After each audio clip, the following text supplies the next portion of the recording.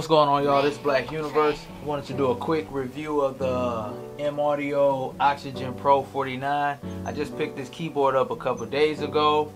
I actually had an unboxing for this keyboard, but my something was wrong with my microphone, so it didn't pick up the audio. So I said, hell with it, I just do a review. I actually don't like doing reviews. I actually like just doing unboxings. I'm not really good with knowing too much of the technical things when it comes to the keyboards and shit. I just play them and make beats and shit. That's all, that's why I buy them. I guess I'll show you what came in the box, but it's the normal stuff, the manual. I'm actually gonna read this. I usually don't read manuals, but for this keyboard, I'm definitely gonna have to read it, because just messing around with it so far, it's a lot of technical things with this keyboard. And the keyboard comes with free software. Let me see if I can find the box.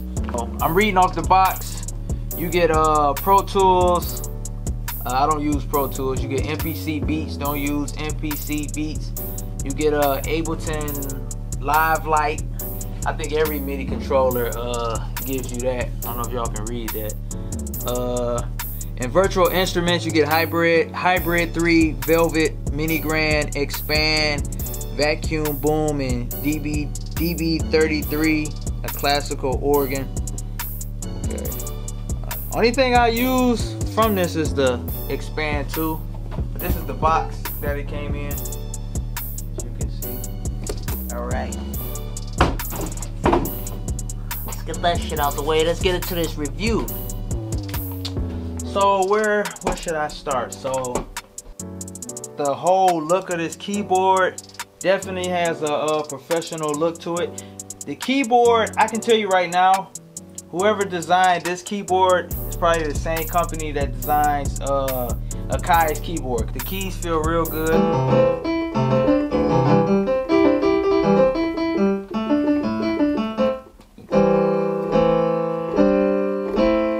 Good piano feel to them.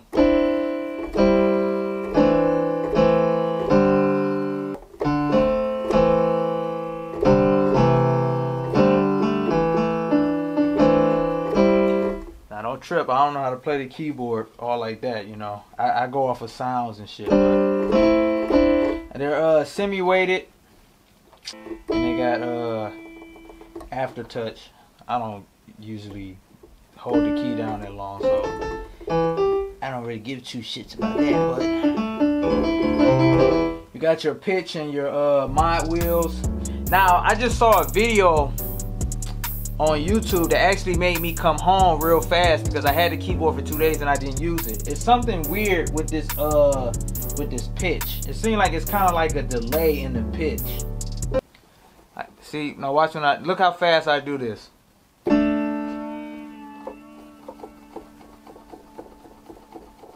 See.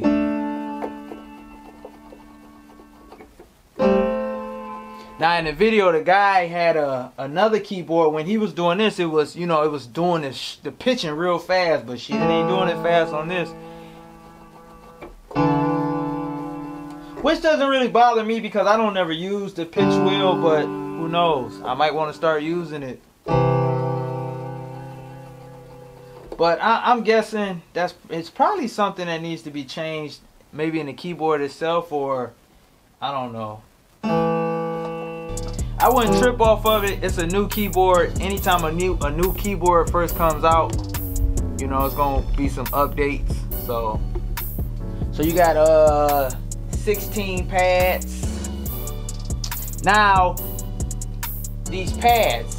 Now looking on the box, I thought these pads were like the same size as the Akai MPC pads, but they're not. They're actually smaller than those, and they're definitely bigger than the Novation pads, but they're smaller. But it's definitely still good for drumming. Let's check out the velocity of them.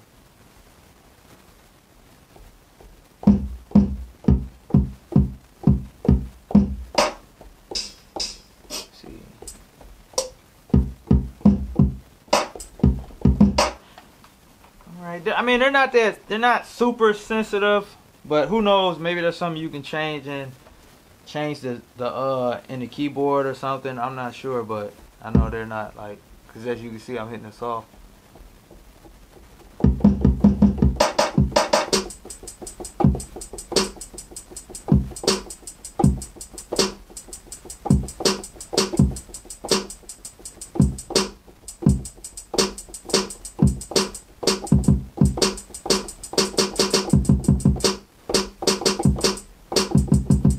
I mean, shit, they cool for drumming, and if you know, launching stuff into programs and shit. Black on the track. You got your buttons for the different banks. I believe these is for the knobs. I'm not sure if the pads have. There's some buttons right here. I'm assuming these are for the pads, but when I'm hitting them, not doing shit, so I don't know. There's a lot of shit on this keyboard that I'm gonna have to figure out. Let's see, got your back button, got your shift, got your DAW select, got your preset select, and your tempo. And under that you got these also do other things, edit, metro, you know, the metronome. Or so now let's get into these faders. Pretty good.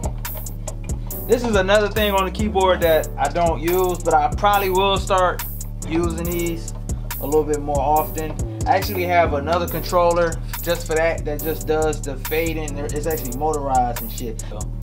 But these are yeah, these feel pretty good. You know, they're not flimsy or nothing. They're not cheap feeling. It just feels kind of weird. It feels like it's not, like it's a very short push-up. Like, I feel like it should be able to go up a little bit more, but you know, whatever. But under that, you got your art button, got your latch, got your chord, got your scale button, got your time division. And the reason why I need a keyboard that has chords and scales is because I don't have too many issues playing keys on my own, because I play by ear. But a lot of times, I have days when I come in here and that shit is just not working. Just go back to the keyboard. Just like randomly hitting it, it take me so long to the point where I just say fuck it and I just quit. So with this chord, with the chord and the scale, well, you already know with scale, you know, that's gonna help you play in the same key, and then chord, same shit, but just, you know what I mean? Instead of you going like this with 3 of your fingers, you be able to just, you know, hit one key. And I'm going to demonstrate that right now. So, let's see. I haven't learned everything with this yet, but I was messing around with it and shit. So, I'm definitely going to be using this a lot. Alright, so now I got it in chord mode.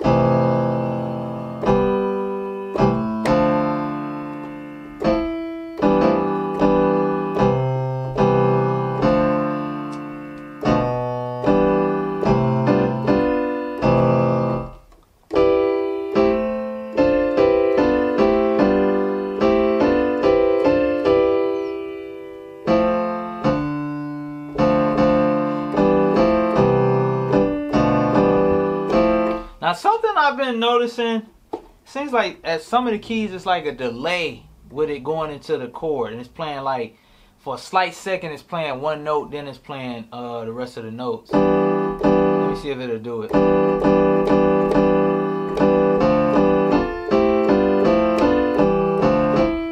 See, it just did it right there. Now I hope it doesn't do that often, because that's definitely some shit that'll make me take the keyboard back. When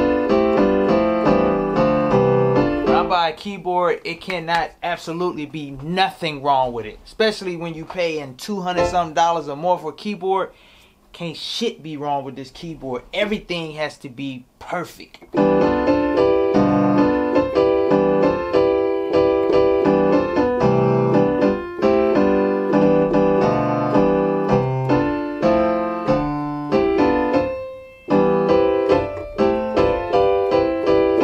know what? I think I actually know why it's doing that. Because there's something on here that says chord voicing. It says 1, 3, 5, 7. So maybe when I'm doing that, it's randomly making one note play, then 3, then 5, then 7. That's probably why it's doing that. So let me take that. Let me take that shit off.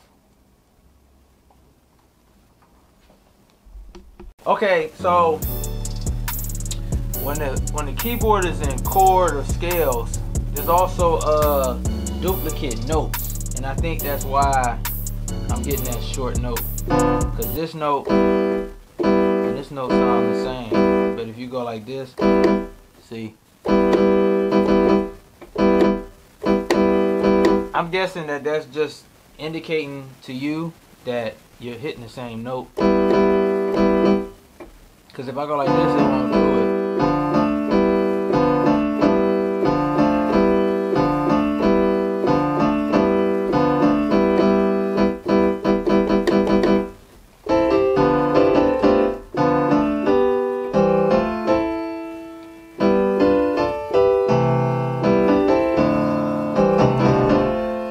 You know, there's VST programs out there that also do that, but I've never used any. I might get one and just try it out, but just to be able to click this real quick on the keyboard, I prefer that.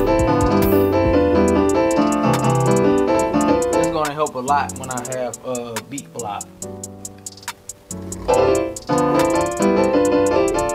Alright, so keyboard has a good weight to it.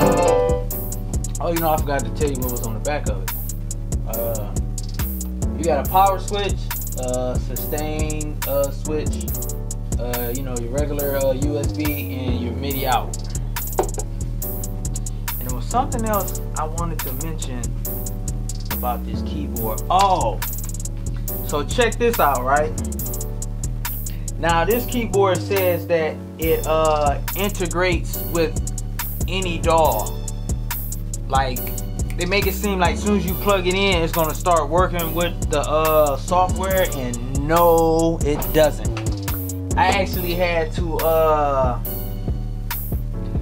put the controller in Mackie mode, and I'm gonna be honest with you. Anytime a keyboard controller, if you're in FL Studio and you have to put it in Mackie mode, to me, I just feel like that means that the keyboard is not integrated with it, because when I use MIDI controllers from Nectar, I don't never have to put it in Mackie control. It just works with FL Studio. But this controller, you have to put it in Mackie control. So that means that when you just plug this up to Fruity Loops, it's not going to just automatically, you know, work with FL Studio. It even has a DAW select. I pushed that in there and it did not work. It's still some things you got to do to tweak it in the MIDI settings to actually make the keyboard work. So I don't know what they meant by that shit, but it's definitely not. I mean, if you plug it in, yeah, it's gonna start doing this. But once you want to start using the faders and the transpose buttons and shit, now you gotta do some tweaking and shit. So I mean, that's pretty much it. That's all I can think of right now about the keyboard. Like, I only had it a couple of days, so I haven't used it. So, and I'm still gonna be on YouTube looking for other videos on this keyboard, seeing if anybody come across something that I may have not noticed, or maybe something new about the keyboard that I didn't know and shit. Oh, you know, I forgot to mention too that the keyboard has note repeat, and usually that's on you. Of course, y'all know what note repeat is. Let's see. Let's make sure it works real quick.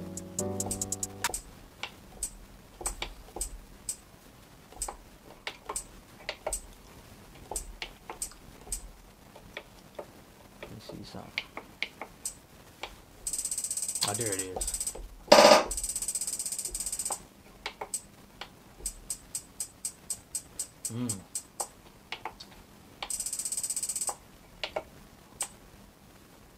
Now, when I've had Akai controllers, I've never actually just did that and used the note repeat. Now wait a minute.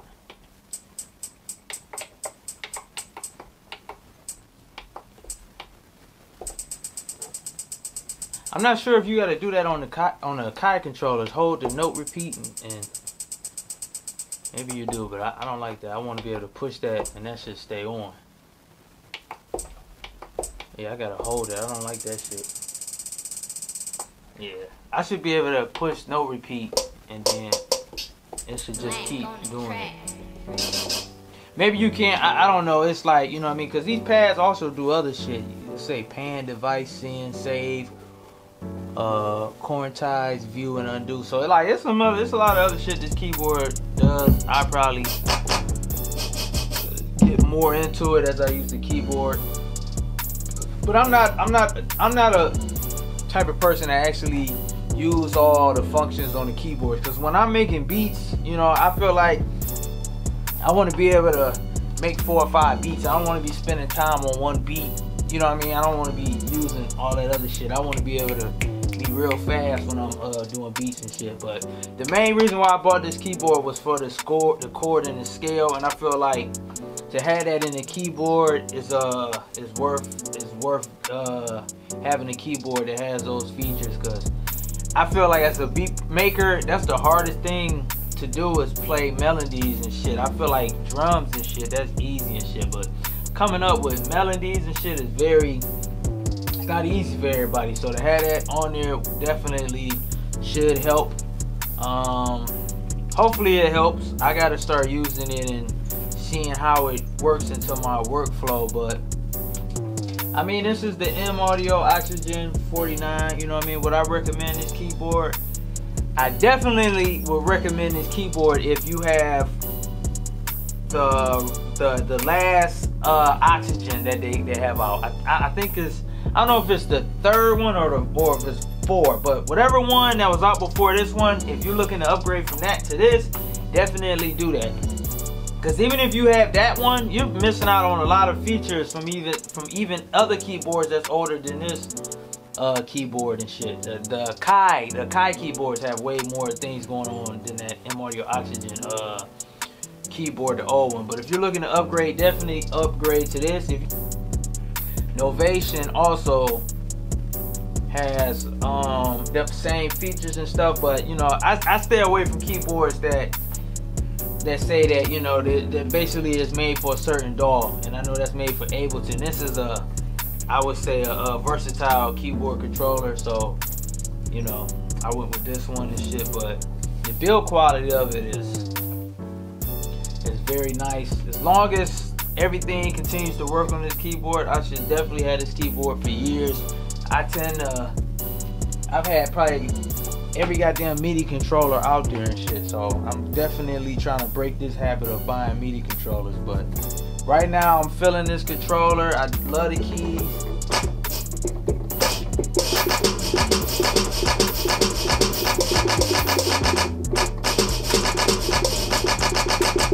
So yeah, I definitely, you know, recommend this keyboard. If you get it, get it. If you don't necessarily have to. I mean, you know, like I said, you know, the biggest reason why I got it was for the chords and the scales. But that, I mean, that's pretty much it. Let me take this off. I'll just do a quick close up of the keyboard.